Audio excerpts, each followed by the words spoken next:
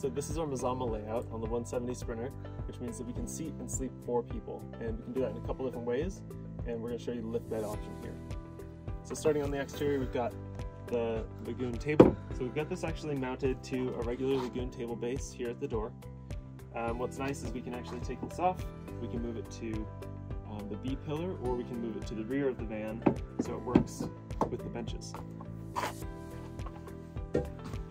As far as seating goes, we've got 4 Shieldman seats in here. So what we did is we took the JMG seat base. Now this is a swivel base, so you can actually spin these guys around if you want to and enjoy the view.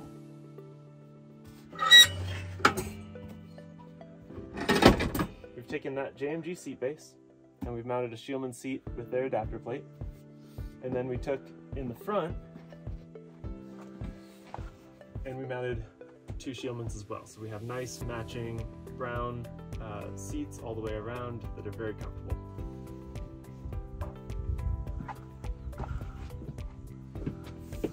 On the driver's side, we've got some nice upper cabinets with a beveled edge so that you're not going to hit your head and cut your head on them. We've got all of our water on one side, because if you have water lines going up over the ceiling like some of the off-the-shelf RVs, then it has a tendency to break when it freezes, and then you have water that you can't access that's running down your walls. So we keep our sink and our shower and our water tank all on the same side to prevent that. At the sink, we've got some nice black fixtures, a little soap dispenser because I hate having to carry a soap bottle around and have it fly all around your sink as you're traveling. And then one of my favorite features, we actually have this cup wash station. So you can quickly go from coffee to wine. One little handy tip is to use a chainmail sponge. These are actually made for cast iron pans. So these things are great. They're antibacterial. They rinse off really easily. They don't scratch anything, and they accept soap and suds up just fine. So great van life tip. You never have a smelly sponge floating around in your sink. All right, coming over here to the shower. So this is a 32 by 24 shower. We've got a Thetford toilet in here, but we can do it with a Laveo dry flush or larger cassette style toilets. We've got our soap dispenser in here because, again, I don't like having bottles of soap flying around. And then we actually have our shower clipped in to these little clips so that this isn't rattling around while you're driving. And then finally, we have the Nautilus door.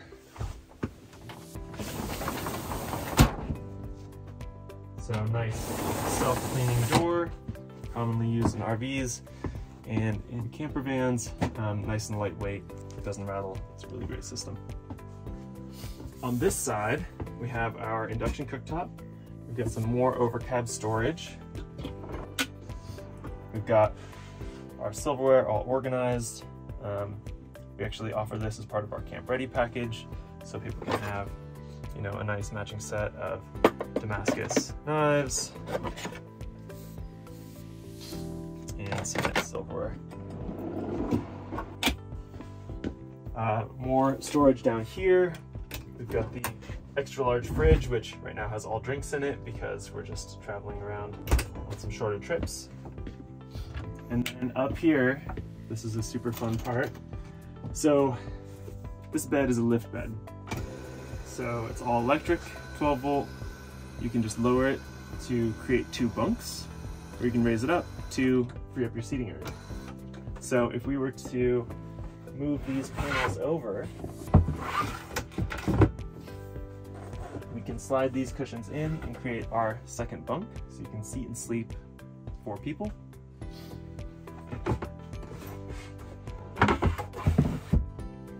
And then with those opened up, you can fit 2 bikes underneath, or you can seat 8 people. So we'll bring that all the way up. And there's plenty of height to be able to sit. If you're traveling You know, these don't have seat belts, but people 18 and older in most states can sit in them legally. But it's a great place to hang out, have lunch when you're at the ski hill. You've got those Lagoon table mounts that I mentioned, so you can have 2 tables back here. And my favorite part about it is it has the heated floor. So leave your boots outside or leave your boots at the front, and then everyone has nice warm toes while they're having lunch at the ski hill. The lower bunk has reading lights and USB ports, so you don't have to worry about the kids not having a way to charge their phones. And all of our utilities are housed in here. This van has 915 amp hours of lithium batteries on this side, and it has 30 gallons of fresh water on this side. That's all heated with the AquaHot system. So you can see that here. We have our air heat, interior heat, and our floor heat. You can see our floor is nice and warm right now. And then you can run it off diesel or off electric. Electric is usually only used when you're plugged into shore power. Up here, we have our power system. So we've got, again, a 915 amp hour battery bank with Lithionics batteries. You can see our freshwater and wastewater readouts here, AC loads, solar, and our battery percentage. And then down here, we've got our custom switch panel, so we can turn on our water pump and our Wi-Fi and all of our lighting here. This Wi-Fi button actually activates Starlink. So we have our Starlink flat mounted up in the roof box, and all you have to do is push that button to activate. Our overhead lights are on 2 zones. So you have your rear zone, which is mostly covered by the bed right now, and your front zone. So if you want to take a nap and you only want to have lights in the front, people are playing cards up here, then you can turn off that rear zone, and you can even just dim the front zone if you want to. So you just hold that button down to dim. This van is equipped with a Nomadic AC unit, so we've got the Nomadic X3 in the back. That's a super high efficiency DC 12 volt unit, so we can run that for about 15 hours on high in this van, and about 25 hours on eco. So lots of cooling just from the battery alone. It also has a secondary alternator that charges the van in about 3 hours to go from 0 to full.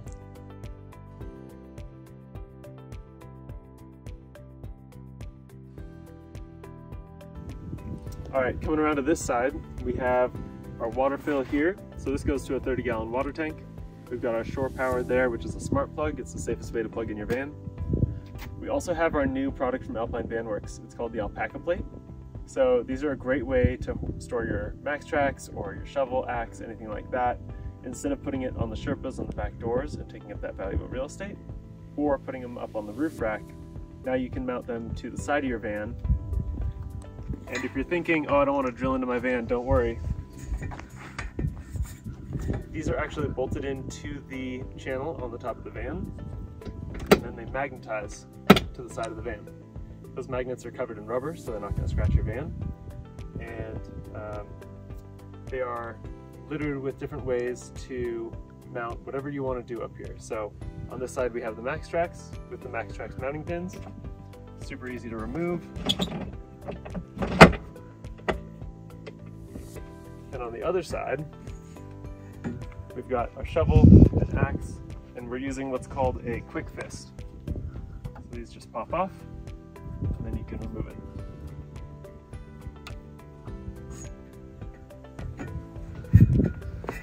Underneath the van, we have a 45-gallon fuel tank from S&B Filters.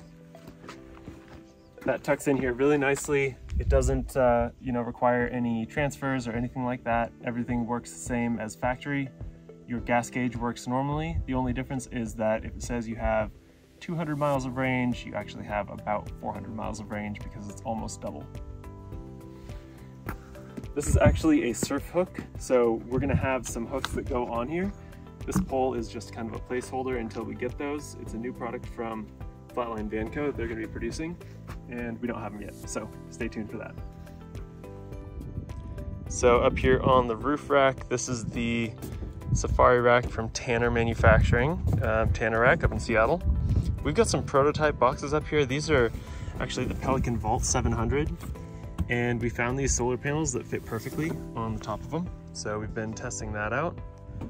You can see we've been going through some brush, and these have been getting a little bit scraped up, but there's no actual damage to the panel. This one does not have a solar panel on it because it has our Starlink.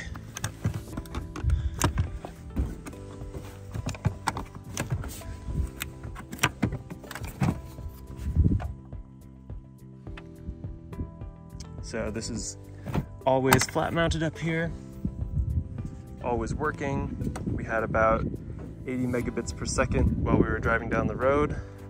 No need to get the Starlink in motion, you can just get the regular Starlink roam. Now we have our max air vent off center, that way we have more space up here. That leaves this aisleway open, and these can actually be used as seats. And the last thing that we've got up here is our nomadic AC. We have this covered up with a roof rack deck. That way we can still use all that space, stand on top of it, hang out, do whatever you want, and look at the view. All right, well, this is our Mazama layout. This is our new marketing van. You'll see it at the shows this year. Come see it, come hang out, and we'll see you later.